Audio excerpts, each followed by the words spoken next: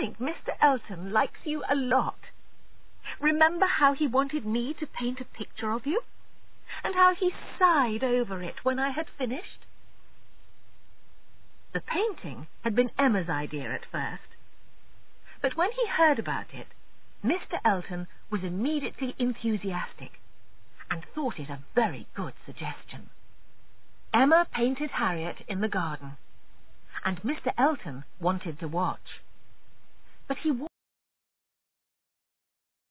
walked about so much and asked so many questions that it became difficult for Emma to think about painting and for Harriet to think about standing still. Finally, Emma asked him to sit down and read something to them.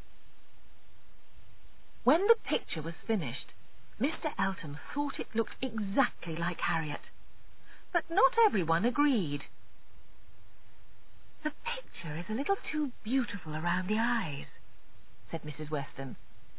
"Not at all," replied Mr. Elton. "Miss Smith is just as beautiful as Miss Woodhouse has painted her." Mr. Knightley knew Emma very well, and was always honest with her. He said, "You've made her too tall, Emma." "Oh, no," said Mr. Elton. "Not too tall. Exactly right in my opinion." That was when Emma first began to see the possibility of a match between them, and had great hopes that it would happen. Then Harriet had started talking about Robert Martin, and Emma worried that he might spoil her matchmaking plans.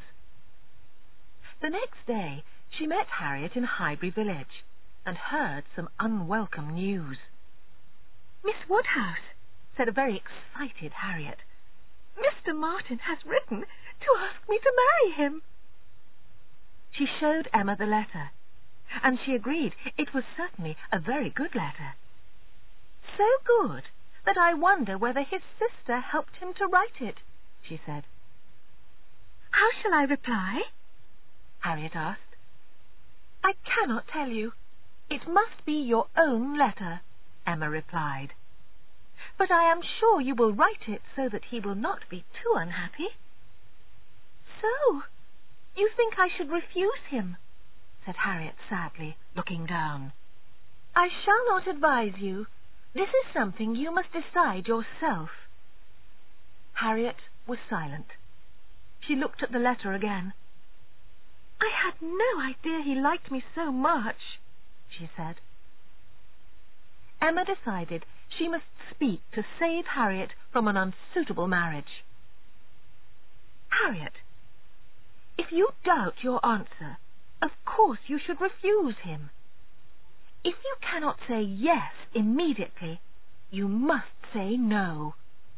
"Then I will refuse. Do you think I am right?" "Perfectly, dearest Harriet. And remember, Mr. Martin is only a farmer. He is not your equal or mine. If you married him, I could never visit you," said Emma.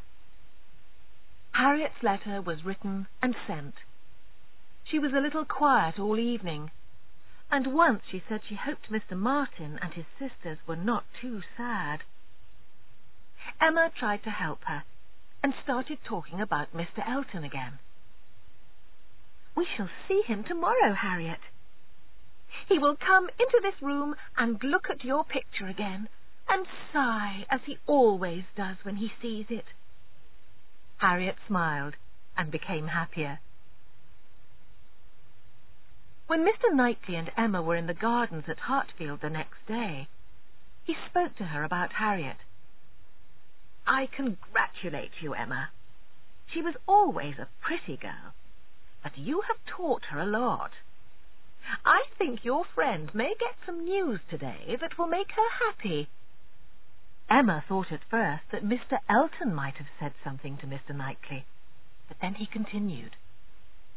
"Robert Martin asked my opinion of her. Was she too young to marry? Was it too soon to ask her? I advised him to ask. He's very much in love with her." "He has already asked," said Emma, "and she has refused him." What? She is a very foolish girl. Are you sure? Of course. I saw her answer.